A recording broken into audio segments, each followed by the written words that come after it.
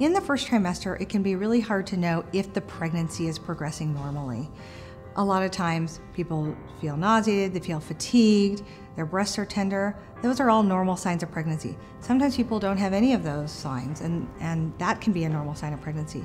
I think in the beginning, I thought everything was like, everything was wrong with me, like everything that's happening to my body, that something's wrong, and I'd Google things. But I think something that was reassuring to hear was, you know what, the weirdest things could happen to you, but don't worry, it's probably normal. First 13 weeks of your pregnancy can sometimes be a little challenging for a woman. Between the nausea, the vomiting, the fatigue, the body hormones that you're experiencing can make it a little bit challenging to adjust.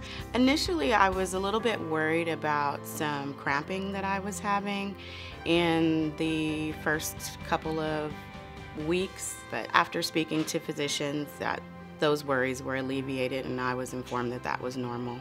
Cramping is very common in the first part of pregnancy.